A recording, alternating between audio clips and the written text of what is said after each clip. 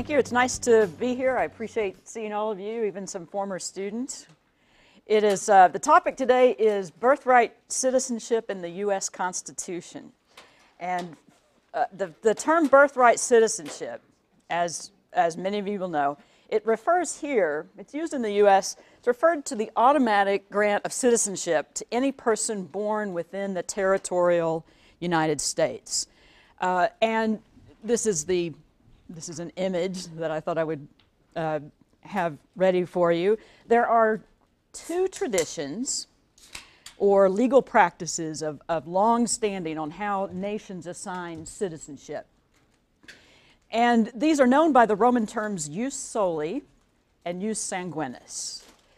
Both were known to the Roman law, but the jus soli, which we'll talk about today, jus soli in the Middle Ages became a distinctively common law doctrine developed in England. The notion was if you were born within the king's territory, you owed allegiance to that king, and in return, the king owed you protection. So it was territorial birthright citizenship, the law of the soil, jus soli, that really became a common law tradition and is the origin of the practice in the United States. So England, the American colonies, Australia, New Zealand, all of those in the common law tradition follow the jus soli. The jus sanguinis, law of the blood, was again from Roman law, a practice in Roman law, and also a practice in the rest of Europe, other than England. And this is according citizenship, according to the status of your parents. So your citizenship at birth is the citizenship of your parents, regardless of the territory where you are born. So in terms of international law, international legal practices, these are the two traditions. And just, I wanted to show you a map that shows you today, in the modern sort of practices of nations, which nations follow which rules. The orange and the red here are jus soli, territorial birthright citizenship. So you can see it's most of Latin America, the United States, and Canada. What is the rest of the world doing? Jus sanguinis, citizenship. It's usually a combination of both being born in the territory, but also the jus sanguinis, the citizenship descending from the parents. So it's interesting to me just to think about this map. The orange countries have a civil law tradition, and then the common law tradition to the north with the United States and Canada. Now, with respect to the common law tradition, again, sort of the jus soli, this notion, historical notion of birth within a territory is what gives you the status, the nationality of that territory. That is originated with England, but England itself has now changed its practice. So you'll notice that Great Britain is not represented here as a jus soli country. It is no longer. And also Australia, New Zealand, and the other common law tradition countries that followed the jus soli, where birth alone was sufficient to accord citizenship, have also changed their rules in ways that, as has been suggested in the United States, in ways that do not automatically grant citizenship for children of undocumented aliens. And those changes have really just happened in the last 20 years. The United Kingdom changed its rule in 1983, Australia much more recently. Now, that's the division today. It's also interesting to look at it in the perspective of New World versus Old World. Some explanations for why you see sort of Latin America, along with the United States and Canada, having a more open, if you will, citizenship practice had to do with encouraging immigration, had to do with peopling these countries, and so forth. But that's the situation in the world. What I want to talk about, though, today is the current debate in the United States. And what fuels the debate, of course, is angst over illegal immigration. Now, the so-called anchor baby phenomenon, the promise of citizenship for children, the argument that that is, in fact, a draw for illegal immigration, which I would suggest is largely a myth, but it is not an insignificant issue. The Pew Center recently issued a study that estimated that around 7% of all births in the United States in 2008, this again is an estimate, but 7% of all births in the United States in 2008, which is about 340,000, were the offspring of unauthorized immigrants and became United States citizens.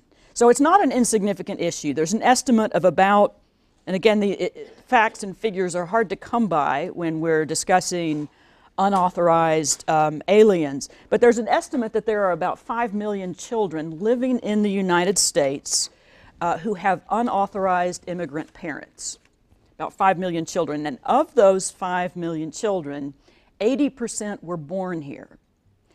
So 80% of those 4 million children are U.S. citizens. Their parents are not U.S. citizens, but there's still a significant number of children, of minors, living here whose parents are undocumented, but they were born elsewhere.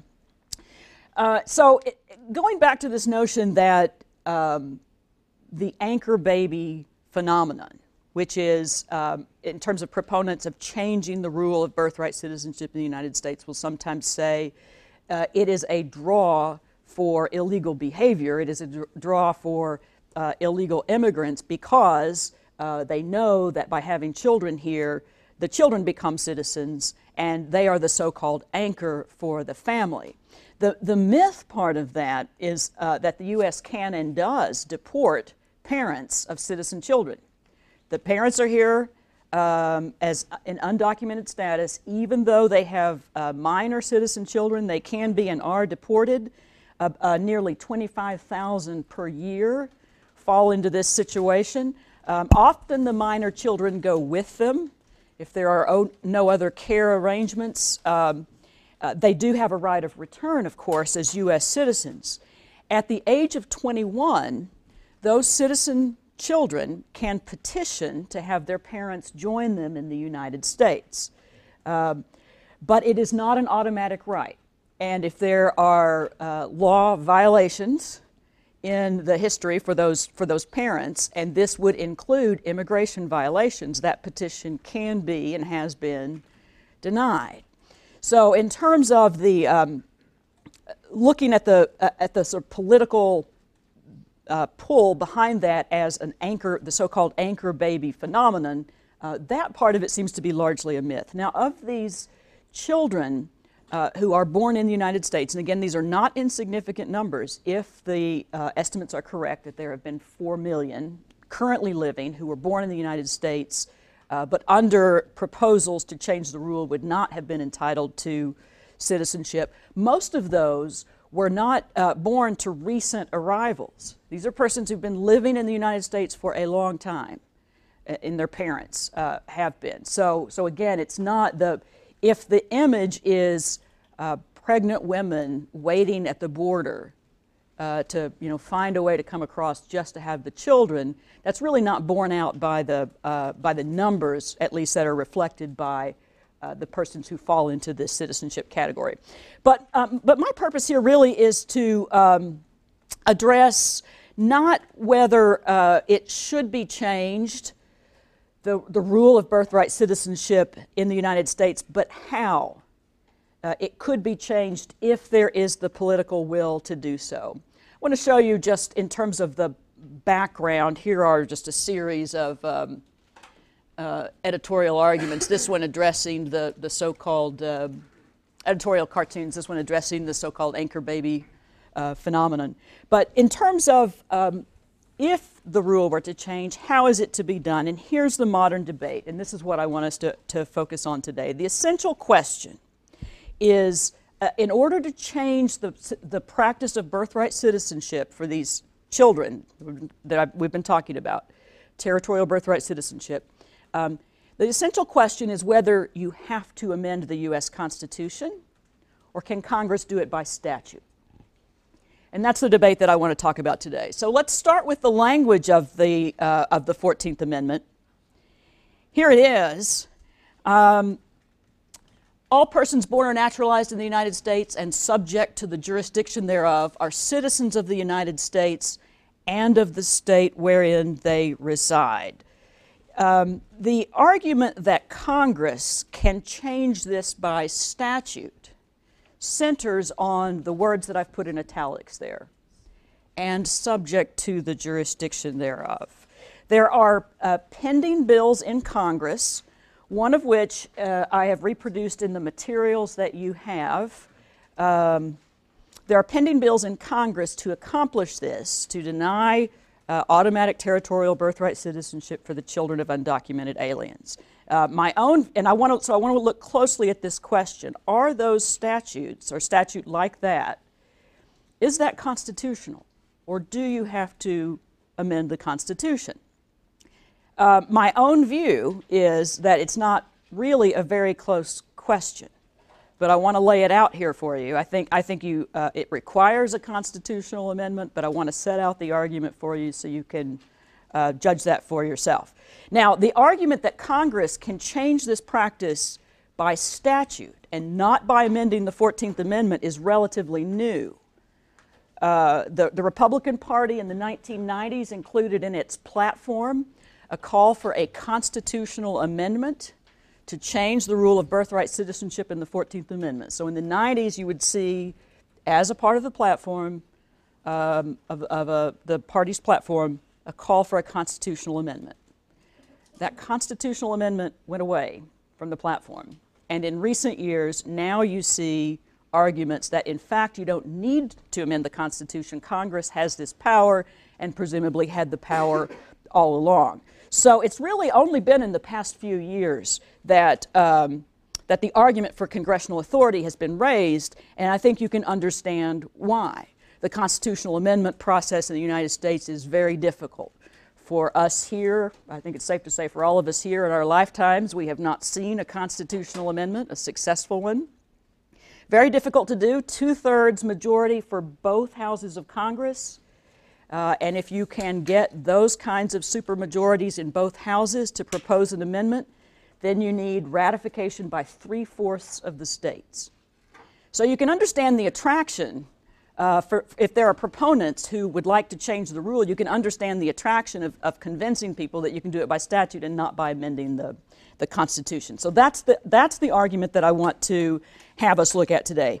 Now, most legal scholars conclude that Congress does not have this authority. I mean, not all of them, but most do. And all of you who have been to law school know that law professors don't really agree on anything. So it shouldn't be surprising that there are contrasting views out there. But most scholars agree that there is no such authority in Congress, either on originalist grounds, in other words, the original understanding of the 14th Amendment, which we're going to talk about a little bit today, either on that or because of the plain language of the statute. So, sort of two competing ways, interpretive tools that modern Supreme Courts use with respect to both statutes and the Constitution. Now, so any person, regardless of their parents, regardless of the status of their parents, acquires citizenship at birth so long as he or she is subject to the jurisdiction of the United States. Proponents of congressional authority reason as follows. They say, because the parents are in the country illegally, they are not subject to the jurisdiction of the United States. So the debate is really all about this phrase. So to address these arguments, I want to do a relatively brief historical review. I happen to think it's very interesting material. It may be new to some of you, but we'll do it briefly. There is a more extended discussion of some of this historical background also in your materials. I've provided a congressional report on this topic from a few years ago that you would be welcome to refer to later on. All right, so the 14th Amendment, notice I say ratified 1868. It's a post-Civil War, post-U.S. Civil War amendment. It was enacted together with the 13th Amendment, which ends slavery, and the 15th Amendment, which provided African-American males with the right to vote. So those three are together known as the Reconstruction Amendments, the end of the Civil War, putting the country back together. The original Constitution did not define citizenship prior to the 14th Amendment. Here's what it did. The original Constitution uses the words citizen of the United States. It uses those in the section where it talks about qualifications for members of Congress and Senate. It gives a term of years that you have to have been a citizen of the United States. And then it says that the president has to be a natural-born citizen of the United States, but it doesn't define them. So those are in terms of the original Constitution, that's what we know about citizenship. But here's what we also know about citizenship in the original Constitution, which is Congress was granted the power of naturalization. The Congress shall have power to establish a uniform rule of naturalization.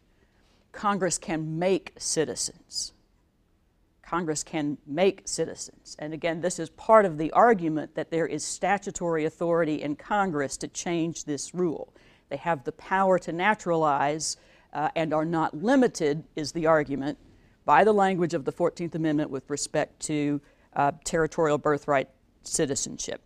Now, the Citizenship Clause of the 14th Amendment was designed to address the Dred Scott case. And if you think back to Dred Scott, a decision before the U.S. Civil War, which said, in part, that persons of African descent could not become United States citizens. They could not become United States citizens, that they weren't intended to be part of the polity at the time of the founding. Whether they were free or slave made no difference, that African Americans could not become citizens of the United States. It was one of many factors that complicated sort of legal status of free persons of color, both before and after the Civil War, but it was most particularly what the Reconstruction Congress wanted to address, wanted to overturn that ruling of Dred Scott. You've got the war is over. You have former slaves that are now free. You have free persons of color who remain free, but the question is, how do you give them political or civil rights? So this was first attempted by statute, and this is useful language, I think, for us to take a look at because it's an important part of the historical background of how we ended up with the 14th Amendment. This is the 1866 Civil Rights Act, a statute.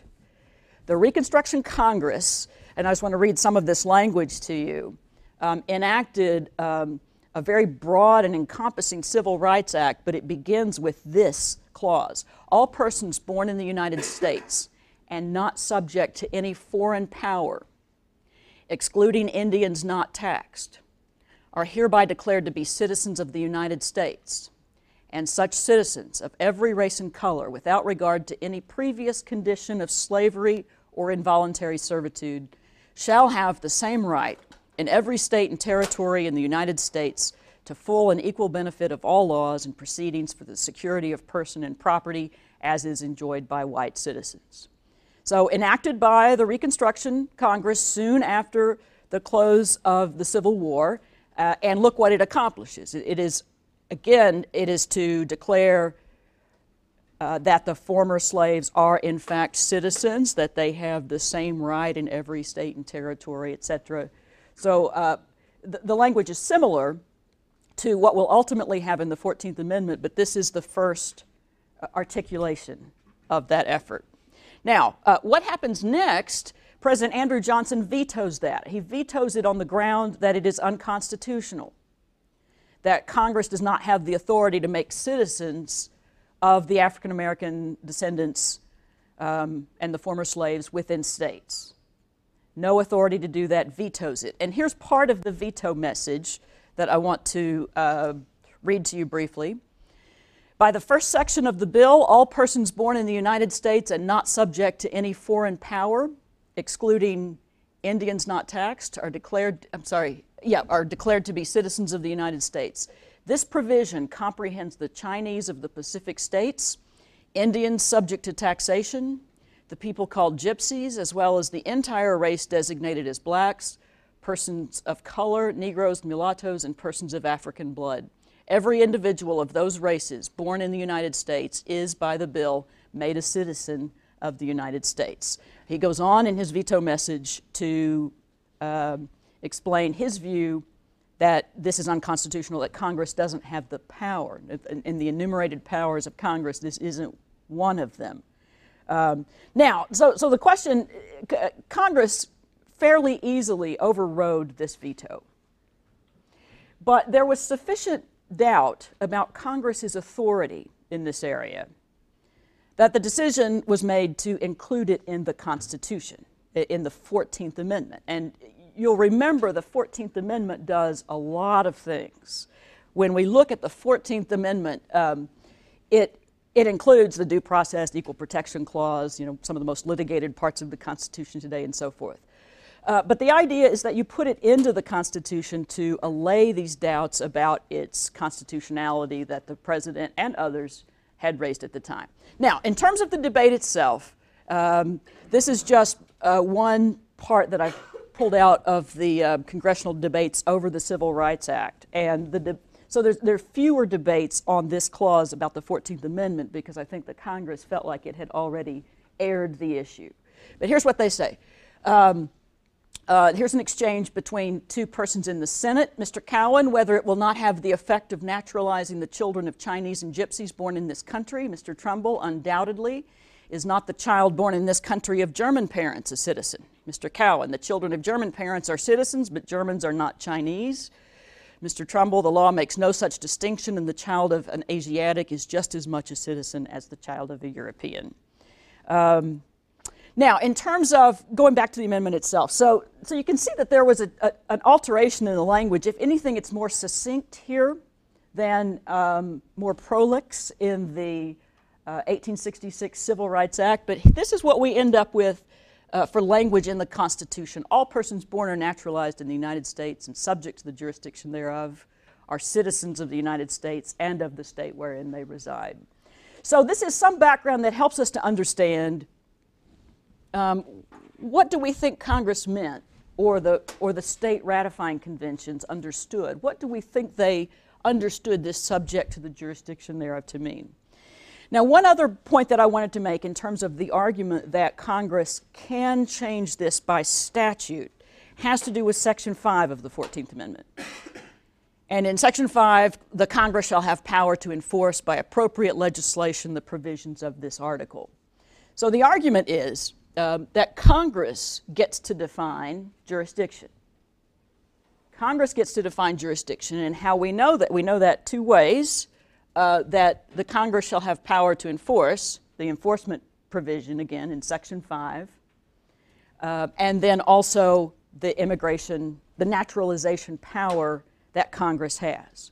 So when Congress exercised its naturalization power from the beginning, from the founding period, even through the Civil War, they would pass laws that would give the requirements for how someone who was born elsewhere could become a citizen of the United States. Typically, it was a waiting period.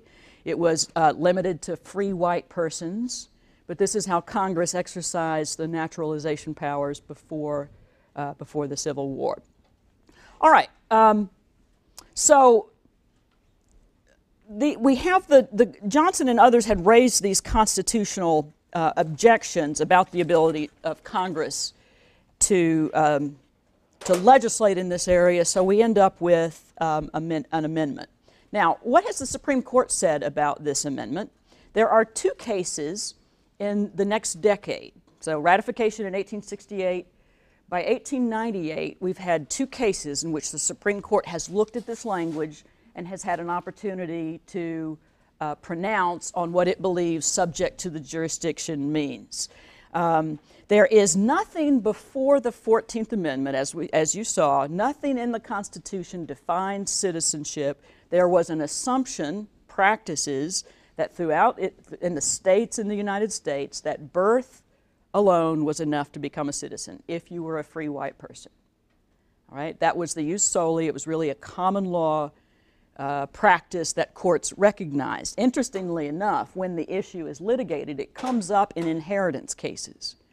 Most states would deny non-citizens the right to inherit property. So it mattered if you were a citizen or not a citizen. So these are how the early cases came up. But in any event, what the Supreme Court ends up saying in these two cases is that what this language intended to do was to constitutionalize the jus soli. This common law rule of territorial birth was constitutionalized by this phrase. So that if we want to understand the phrase, then all we need to do is understand the common law rule. And the limitations of that rule were fairly well defined at this time period, as it is today, in terms of what were the exceptions. There were really only two exceptions to automatic birthright citizenship. The first and the most important was an exclusion of the children of diplomats. Okay, someone in the foreign service who would be in this country, in England, in any of the common law rules following the jus soli. They were not granted automatic subject status in England or citizenship status, and really as almost a matter of international law, which is they are subject to another jurisdiction. Their parents are in the service of a foreign country, they're in the diplomatic corps. So the children of diplomats were clearly understood to be excluded at the time of the ratification of the 14th Amendment. The other category, and this is again from the sort of ancient common law rule that had been practiced in the United States, was children from military, a foreign military, usually in the context of an invasion. But the notion again is the parents are in the service of an allegiance to another country. So in any event, those were two well-known exceptions. When the Supreme Court does look at these decisions, it says, yes, that's what they intended to do. Subject to the jurisdiction thereof, they meant to simply invoke this common law tradition of excluding the children of diplomats and excluding children of invading armies or military personnel. And in the United States, one additional thing, and that is children born on Native American tribes. Now, subject to the jurisdiction, remember when we looked at the 1866 Act, it said Indians not taxed. Do you remember that phrase, Indians not taxed? It looks like what they tried to do with the 14th Amendment is just put all that into subject to the jurisdiction. The reasoning that Indians, Native Americans, were not citizens at birth is again based on allegiance and sovereignty. The Supreme Court had long held that the Native American tribes within the United States are a separate sovereignty. They're a dependent sovereignty, but they're a separate sovereignty. So that Congress would be making treaties with various Native American tribes and so forth. So this was yet another exclusion. So they would say there are really three exceptions now to what does subject to the jurisdiction mean. Was this just a shorthand term that the drafters used to try to sort of pull in all of these disparate features? Well, that's what the Supreme Court thought. That's what it thought in 1884 in a case where it looked specifically at the question of whether a child born on a Native American, in a tribal territory, whether a child born there was a citizen of the United States, and the answer was no. They're a citizen of that tribe. They owe their allegiance and so forth to that tribe. So the answer to that was no. Now, today, persons born on tribal reservations are U.S. citizens, but it's because of statutes. Congress in 1924 and 1940 included them in nationality acts, whether they wanted to be or not. So the fact that a person born anywhere within the territory of the United States, including tribal reservations, are citizens is a matter of statute. So that was a case that came along in 1884. The second case, and this is the key to the debate, so I want to spend a bit of time on it. This is a case that's known as United States versus Wong Kim Ark. And this is a picture of Wong Kim Ark. It is a Supreme Court case decided in 1898. The facts of this case: Wong Kim Ark was born in California to parents who were subjects of the Emperor of China. He left with his parents in the midst of anti-Asian violence in California in this time period. He attempted to return several years later, lived in China for a while, attempted to return to the United States, but was denied entry at customs in San Francisco under what were known as the Chinese Exclusion Acts. The Congress had enacted a series of laws that we call the Chinese Exclusion Acts because they did two things. They stopped immigration from China, so they would turn boats that arrived in customs, people would be turned away. And they also prohibited naturalization of anyone of Asian descent.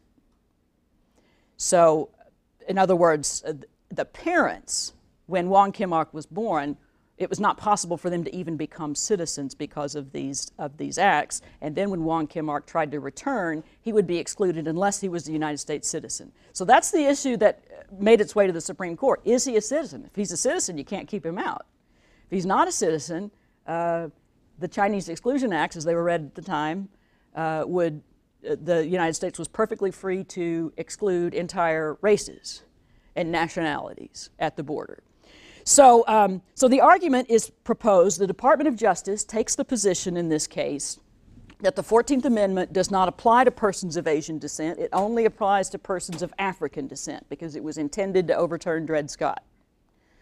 Now, the Supreme Court, in its 7-2 decision, has very little difficulty, the majority has very little difficulty in rejecting that argument. The language, it says, it includes everyone, persons. It's not directed to African Americans. It includes persons. Wong Kim-ark can prove that he was born in the territory of the United States. It is irrelevant the status of his parents, and therefore he is a citizen. So those are the basic facts of the case. It is. I wanted to show you some additional slides here so you can get a feeling for the tenor of the times, if you will, when this decision comes out. It's fairly controversial because it's essentially telling Congress that it cannot exclude, persons of Chinese descent if they're U.S. citizens, and it basically affirms this view of the 14th Amendment that we have held and through today. Let me show you this one. I don't know if you can all see this. The legend at the bottom says, "E pluribus unum," except the Chinese. So this is a political cartoon from the time, and it's talking about the Temple of Liberty. You've got a passport there. This was representing, in a negative fashion, the Chinese Exclusion Acts. Here's another one, also known as Scott's Exclusion Act. This is a legend at the bottom, says, "The Chinese question again." What's interesting about this particular set of images here, obviously this is Uncle Sam, the U.S., trying to keep the door closed and seeing, as looks like, immigration issues that might resonate today as well, which is, in terms of the will of Congress to exclude, and then the reality of what happens at the actual borders. And then I've just always been amused by this one. This is a depiction of the Supreme Court in 1896. If we thought that people can be irreverent about our modern Supreme Court, it was really pretty mild in comparison to some earlier. This is from 1896, so it would have been a couple of years before the Wong Kim-ark decision. So to talk about the decision itself again, just briefly, and we're going to have plenty of time for questions and your comments and discussion. The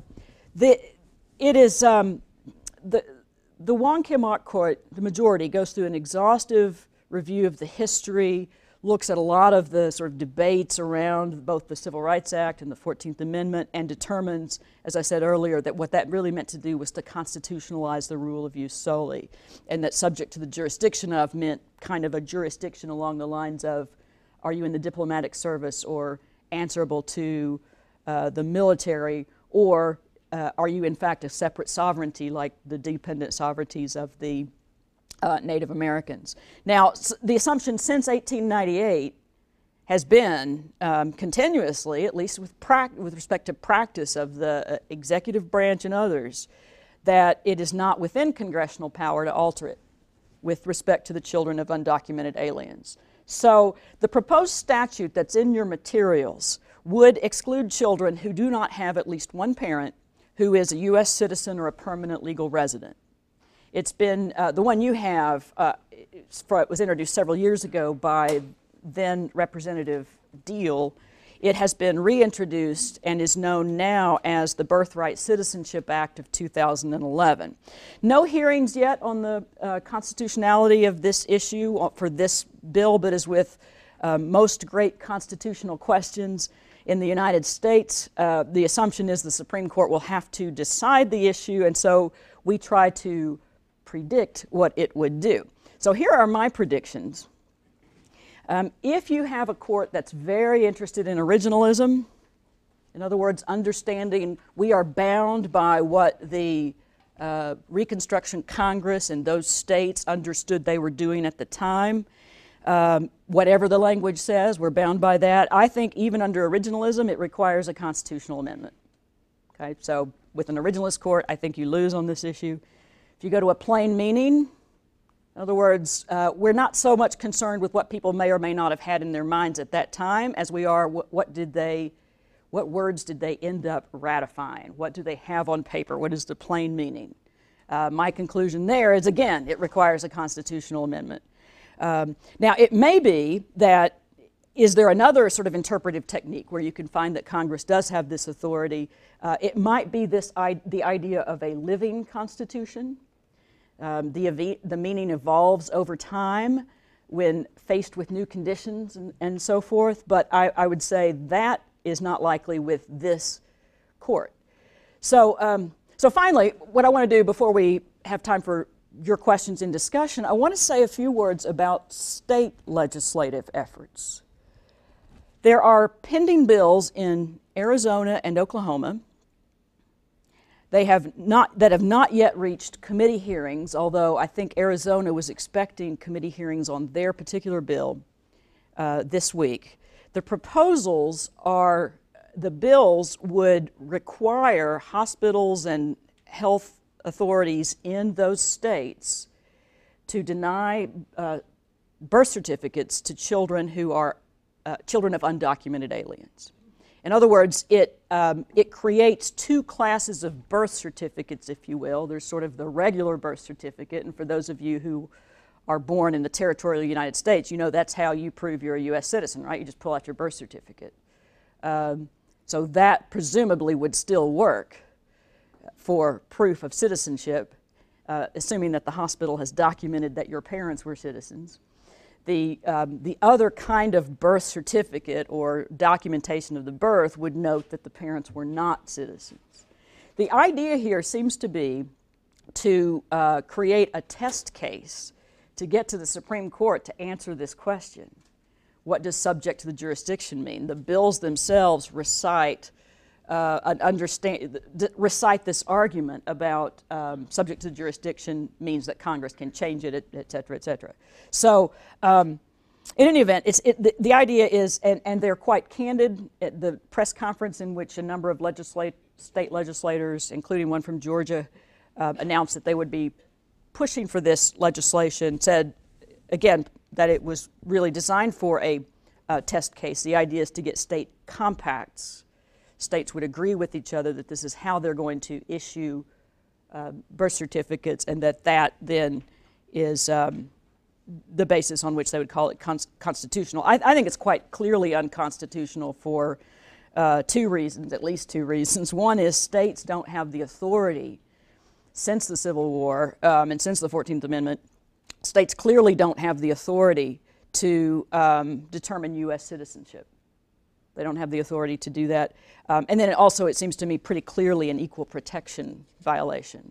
But you can also understand that it seems to be, from the state's perspective, if they feel thwarted at the national level, just as a matter of federalism, a states' right issue, if you will, if they feel thwarted at the federal level that they can't get these statutes to a hearing, let alone passed, let alone are they going to be constitutional, that this is at least Arizona's way and Oklahoma and others to propose that. So, in any event, my legal advice, such as it is, would be to spend political efforts at a constitutional amendment rather than these state legislation or these congressional measures that in all likelihood are unconstitutional and would be declared so by the Supreme Court.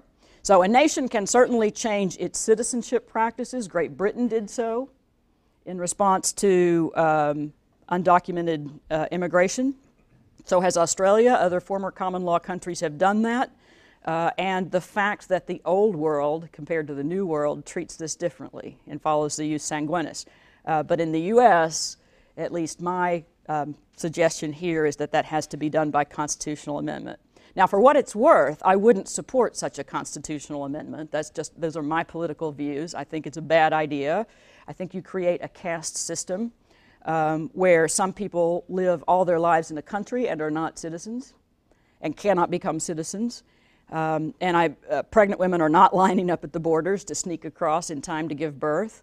I think we will have, if we were to change our practice in this regards, we would have fixed Dred Scott only to recreate the same problem. So, but those are my political views, and I suspect there are more questions about the constitutional issues.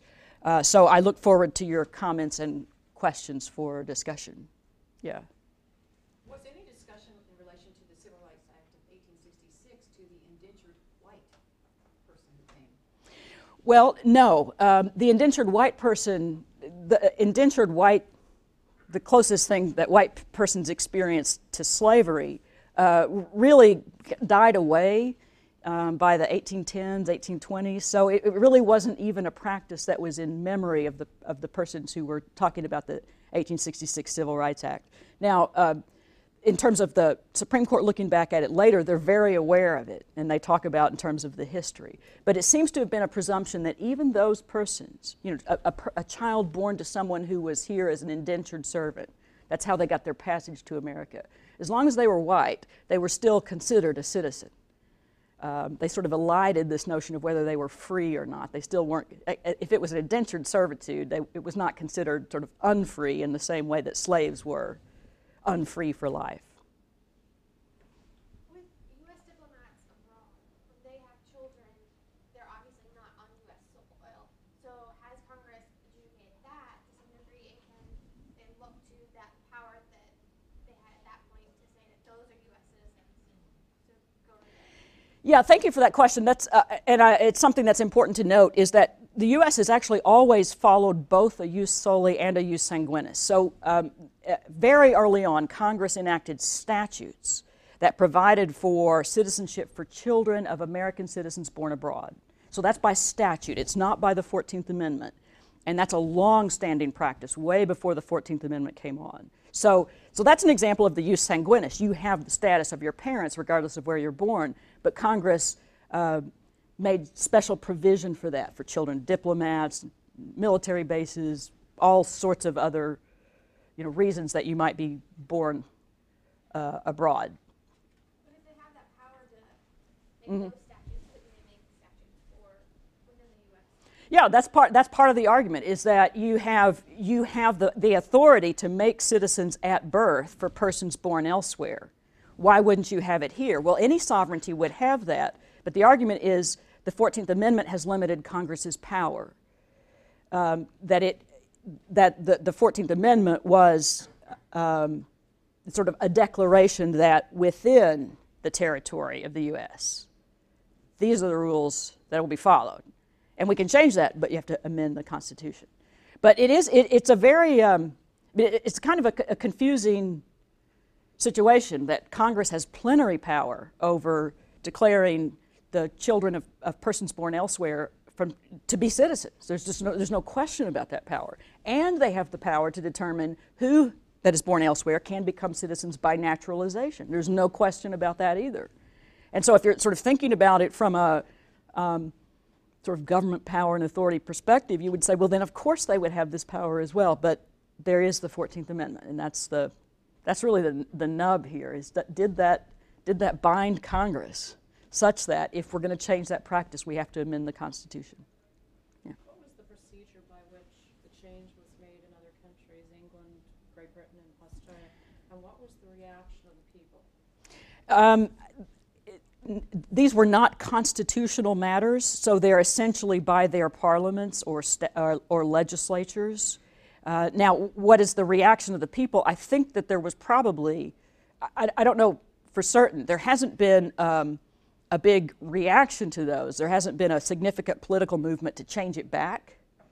And my guess is, since these were either parliamentary or legislative matters, that there was sufficient popular support for them to get them enacted in the first time, that it really was not as controversial as as maybe some of the rhetoric of the current debates here. I'm really not positive about that, but it is a sort of a very different process to be able to change it by legislation than it is by a constitutional amendment, because we've made it so difficult. It is so difficult in the United States to amend the Constitution.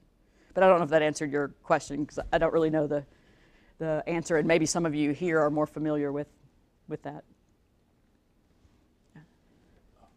Anything from the U.S. Supreme Court since 1898 that would be even a dissenting opinion somewhere? No, because the issue's never really come up, and part of it seems to be because of the uniform practice since that time of recognizing the citizenship simply by birth. Again, administratively, it's a pretty easy system, okay, because all you have to prove is where you were born. You can't always prove that, but in general, it's much easier to prove than the status of your parents.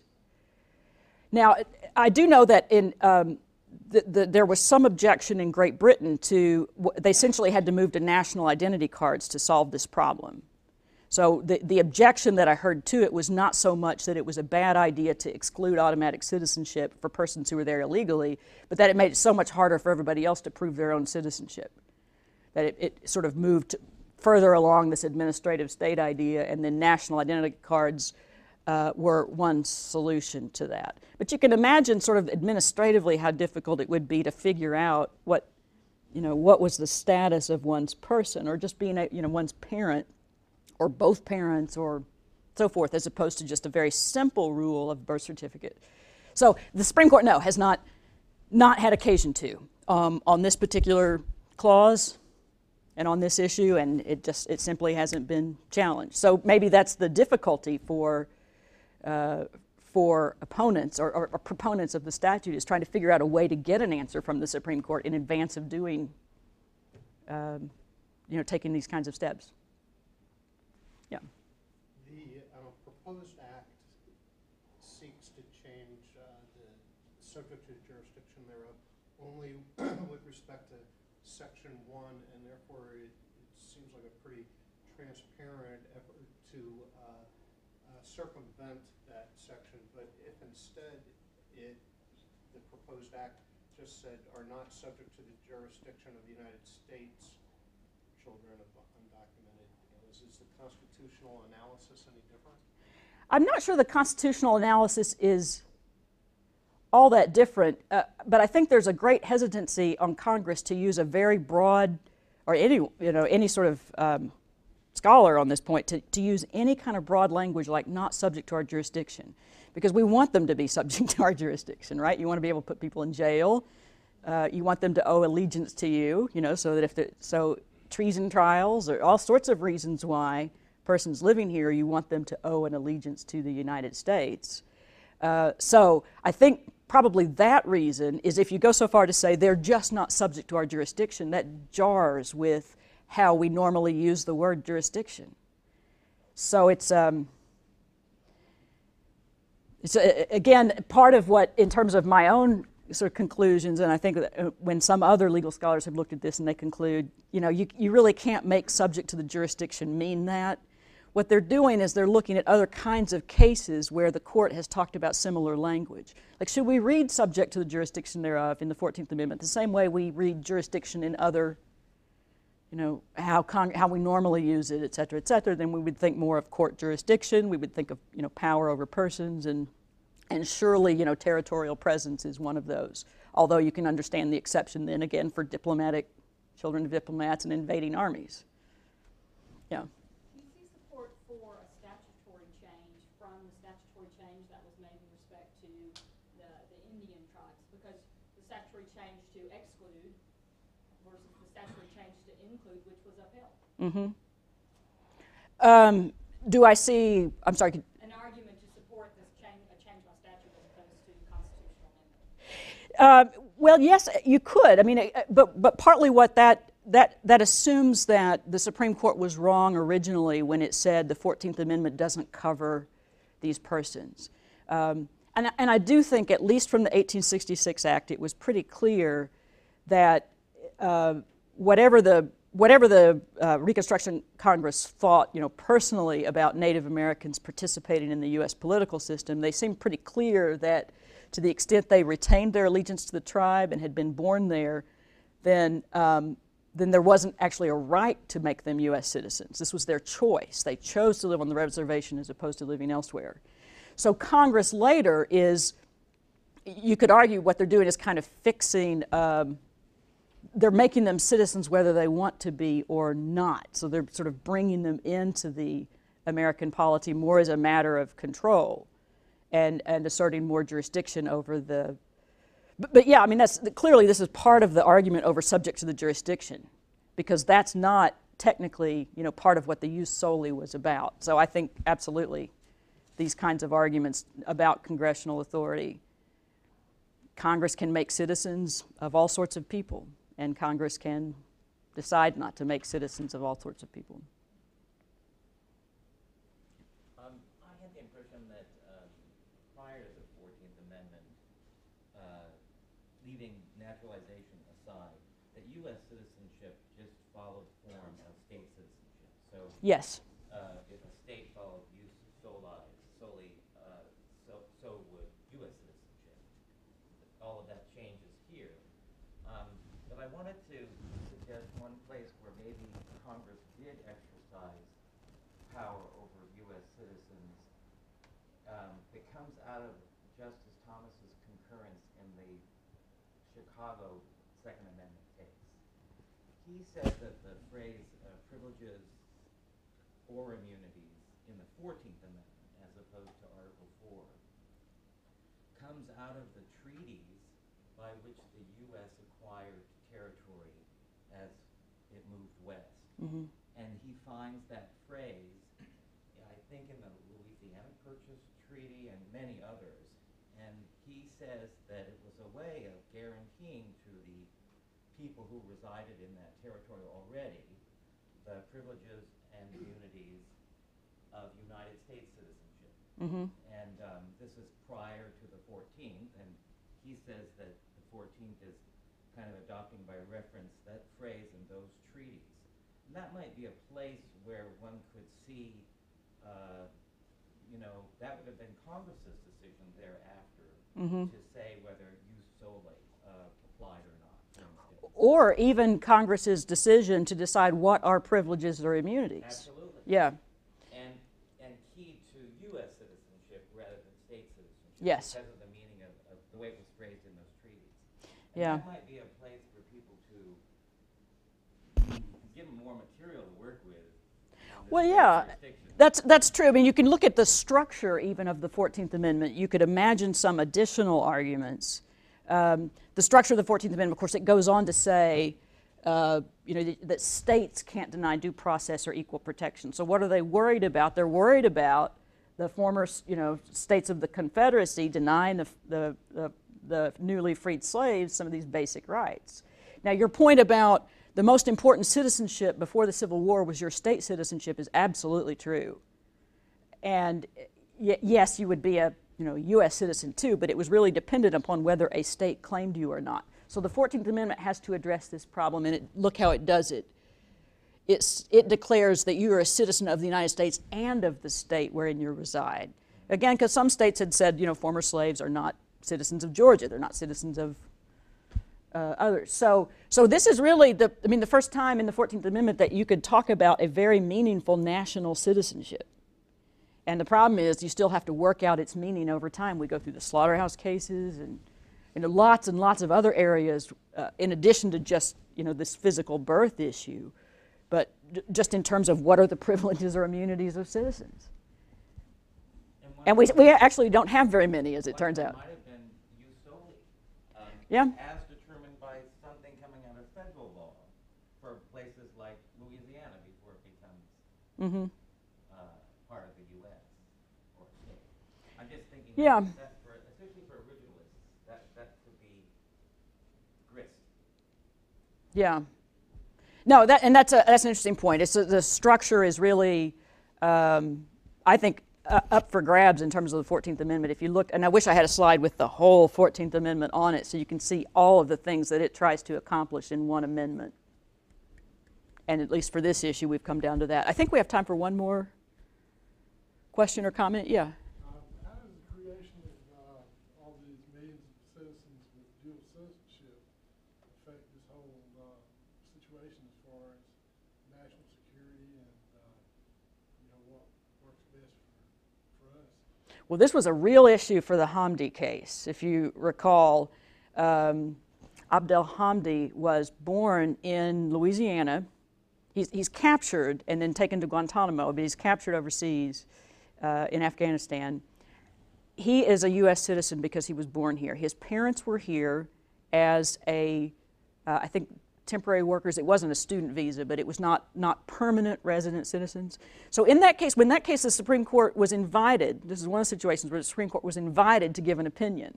Lots of amicus curiae briefs on both sides, but there were a lot of them that said, this guy's not a citizen, and then they give this rationale that, that Congress can actually change it, and that subject to the jurisdiction was never meant to include status of illegal immigrants. The Supreme Court decided, didn't address that issue, period. But just in terms of how does that affect it, the dual citizenship, so he was a dual citizen. Some countries don't allow citizens who are resident there to retain a dual citizenship. You also have a potential problem of statelessness if, let's say, the United States is to change its rule, persons maybe been living here for a long time, have a child here who's not a citizen. The parents may have a citizenship status or may have had a citizenship status, but they may not have it any longer. That country may not recognize them, may not recognize their child, so you have a problem of creating statelessness. The problem of statelessness comes up when you follow different rules. If everyone had territorial birthright citizenship, then it's pretty clear who's what. Although you do have dual citizenship possibilities. If everyone follows sort of jus sanguinis, then it can still be relatively clear, harder sometimes to trace.